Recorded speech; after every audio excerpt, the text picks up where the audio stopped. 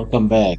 This video is actually a follow-up of a video I posted earlier, driving in the suburbs. So in this video, I'm just using a drone just to show you what most of the suburbs look like from above. Now, I need to be clear, the United States is a big country, so it's not going to be the same everywhere you go. But generally speaking, the Midwestern states tend to be like what you are seeing. A lot of trees and a lot of like houses around. But this is what subdivisions look like, and most of them are closer to some shopping areas. I hope you enjoyed this video. Just drop a comment, let me know what you think. Don't forget to like and subscribe to the channel.